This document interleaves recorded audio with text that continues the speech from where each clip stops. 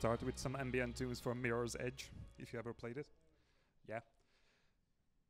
As you heard earlier, my name is Adam. I'm from a small town called Veszprém in Hungary.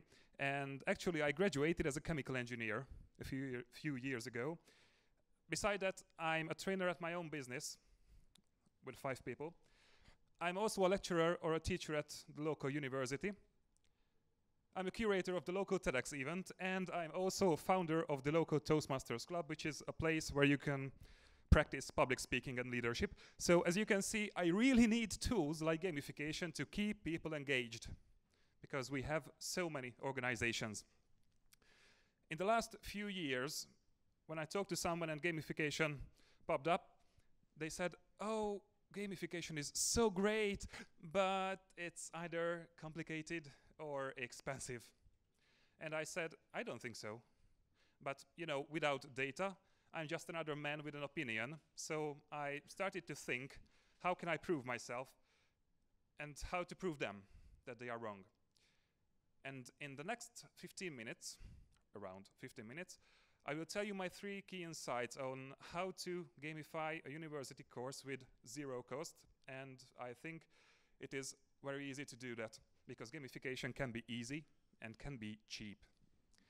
So, before we start, I want to state that what I did was not revolutionary. What I did was not magic, and especially was not out-of-the-box thinking. If I have a problem, and I deeply think it, if I have a problem, somebody somehow already solved it somewhere, sometime. So, instead of finding new ways of thinking or solutions, I simply search in my box for the answers. If I can't find it in mine, I search others' boxes. And that's exactly what I did at my course. You need to know 3 things about the Hungarian education system. First, it has a simple 5-grade system for assessment.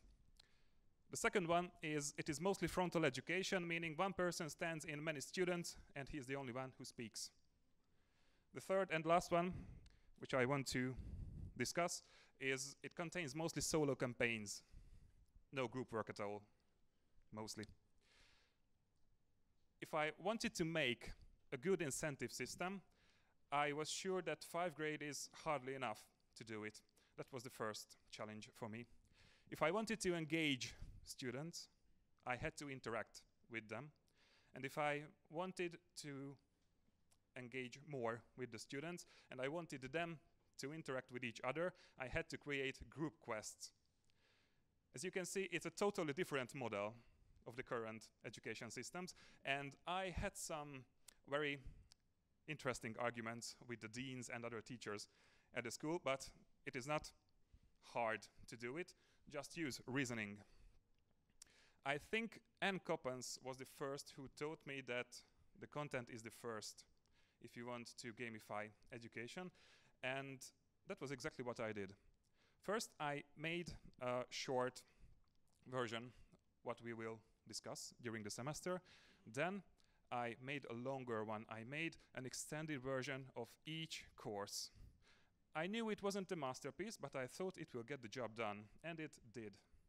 I didn't aim for the perfect one. Hope it will be better next semester or next week. Just use iteration.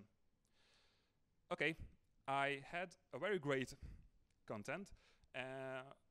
That time I had to stop for a moment and think before I act. Next one. Okay, I have a very big content. Let's divide it into 4 phases according to the player's journey. And this task had a very big impact on my understanding of the whole teaching and learning experience, because the teachers usually doesn't design the discovery phase of learning. We have content, we have materials for the first class and the others, we have assessments, but what do we do with the students before they enter to the classroom first time? Usually nothing.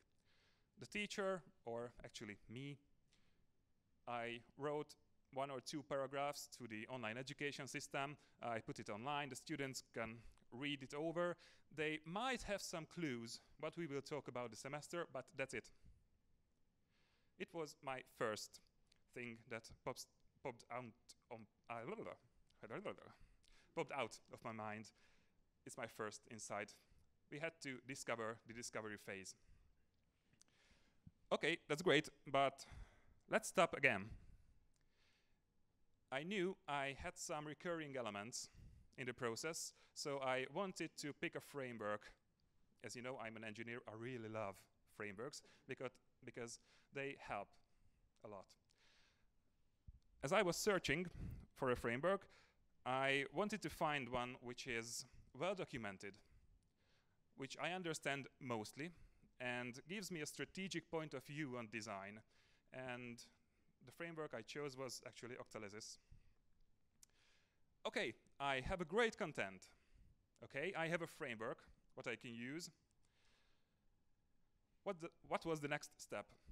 I spoke to many teachers who use gamification somehow in Hungary, and they said, oh, we found many great mechanics. We built it in our courses or lectures, and they didn't affect much. I assume bad implementation played a very big role of it, so I used the 3-step method to do that. First, find as many game mechanics as I can. Just gather. Second, find in real-life examples of those mechanics. And third, compare those in real-life examples to my current processes. If there are any similarities or chances to improve my process, I will use the game mechanics behind the example. So it's not just a randomly picked game mechanics, because I know how it works. I have an example of it during work. That's exactly what I said. Okay. At that time, I had a plan, what I can execute on. What was my next step? I don't or didn't want it to spend any money on this project, so I used only free tools. I created a Facebook group. I used a Prezi. Have you ever heard about Prezi? Of course. Yes, shake hand. Yeah, oh, great. I used many documents at Google Drive. I brought in some tabletop games, and actually paper and pen was an essential part of it. During the discovery phase, I built in 2 simple mechanics: elitism and narrative. My course wasn't open for everyone at the university. We only opened it to 2 specific groups of students. One from the economics faculty and another one from the IT and engineering faculties. Not everybody could attain my classes. The second one was the narrative, which made a very big fun, actually. When you send an email that, hi, I want to be a part of your course, you get an email back. And in that email, you could choose a player name to yourself. Here we started to develop an avatar for everybody.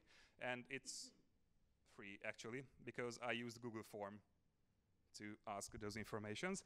And after you provided your player name, you could choose a guild. You could choose from 3 different guilds, and each has a special power during the semesters. First, you could be an archer. Yeah, you could be an archer who can extend the deadline with 3 days. It is very valuable to university students because they are always in a rush and have many things to do, lectures to attend, and so on. Or you could be a necromancer who has 1+ life. You know, if you miss a class, you lose a life. If you miss 4 or more classes, you cannot attend the final exam, which was actually the Great War, because you were a warrior. At my classes, you had to make solo quests, group quests, and finally attend the Great War. Or you could be a scribe who can ask 1 question from me during the exam. Yeah, more than half of the students chose to be a scribe, and no question was drawn from me.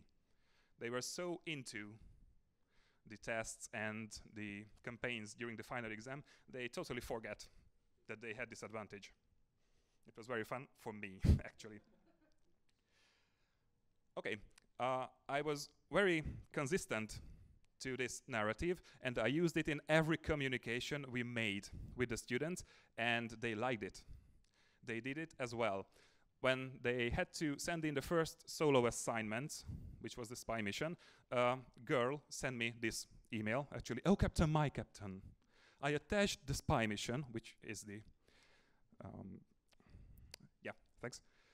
"Although I and my comrades in the bunker don't really know if there will be a class tomorrow, waiting for orders, and Sugar Fox." That's the avatar she chose. It was very fun because we used it in every communication, in email, during interpersonal discussions, and in Facebook groups, and so on and so on. Okay, after the email narrative, I sent out a small and very basic Prezi to them with all of the informations they had to know before they attend my course. They get some basic information about they can collect up to 1,000 points during the course, so it's not a 5-grade system. We converted it by the end of the course, but you can collect up to 1,000 points. The actual or real incentives was 2 university credits. When will the classes be? And I inserted a small hit list with some recommended sources, and it was actually a bit longer, and some of the people on the hit list is somewhere here in the building. And I built in a simple feedback mechanic. By feedback, I mean I exactly know when the user does that desired action.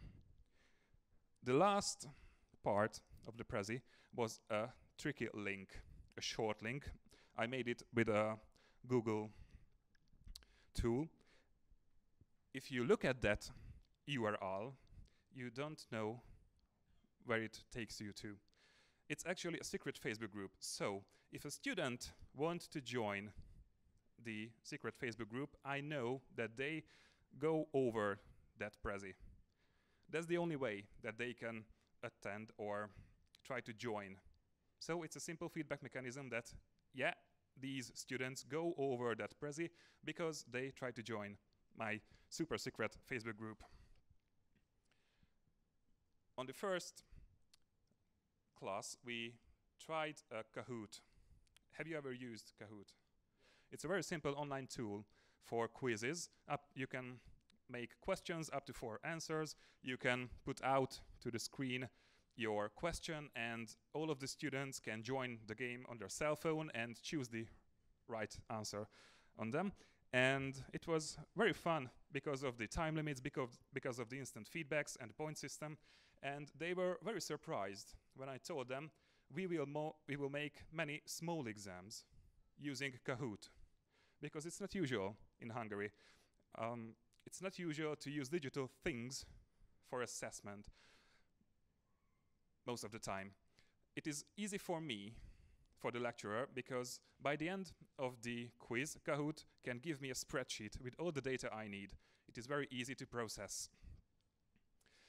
Okay, we used Kahoot on the first and the second and so on lectures, and there are some obligations that I had to do. In every class, I had to bring in a paper. The students had to write the names and their signatures on them. That's what we call a catalog. That's how we can measure how many classes they attend. It's a bit boring. At least I thought it's a bit boring, so I asked something else in each classes. First, I asked them their player name, and then they had to measure the distance between their left pinky and thumb with a ruler. The next class, they had to write the player name and the desired travel destination of them. It's not just a simple signature, and it was just fun first, but after a few classes, if students come into the classroom, their first route was to go to the desk, see what is the question of the day, and what the other classmates wrote in. Slowly it became an evergreen mechanics because I don't have to do it regularly. Just one question with a paper and a pen. That's all. I think it's almost free, but I'm not sure. I wanted to make some solo quests, like the spy mission. You see it earlier. But for the group quests, I asked for help from my friend Peter. Peter is a game manufacturer and designer in Veszprém, and he makes a very special game named Crokinole. Have you heard about Crokinole? No? That's great. Crokinole is a tabletop game, a wooden tabletop game. You can see this one and that one. 2 or 4 players can play with it, and the rules are very simple. You have some discs that you can push, and there are some specific areas that you aim. For example, this one. The next rule is if there are any enemy discs on the table, you have to collide it with yours. There are 2 more rules, that's all. You can learn the rules about, I don't know, 3 or 4 minutes, and the student's task was to play with it at first, and then make suggestions how can we make a better experience in each phase. How can we make easier to learn the rules, or how can we keep engaged the veteran players of it. Most of the students came from IT and engineering faculties, so some of the suggestions contained superconductors or randomly appearing knives on the table and somehow levitating discs over the table. They were very creative, and it was just a very simple task that they had to do. We only brought in some tabletop games, and it was a very thriving brainstorming using games, so we call it game storming. Very clever. After we started to use these techniques, a few weeks later I tried to tell these stories to my colleagues, to other teachers, and they said, oh, okay, it sounds very fun for the students, but it makes me a bit anxious. Is it a bit hard? How many minutes does it take to prepare? And I tell them, okay, I made a secret Facebook group. I made 2 Google Forms. I brought in some pens and papers and some tabletop games, and it was very easy and not so time consuming. And I thought that somehow the teachers think that gamification should be fun for the students only. I don't think so. I think gamification should be fun for the teachers as well, because if you think that gamification is only a task that you have to do, it's not gamification itself. So that's my third insight or thought about it. Gamification should be fun for the teachers.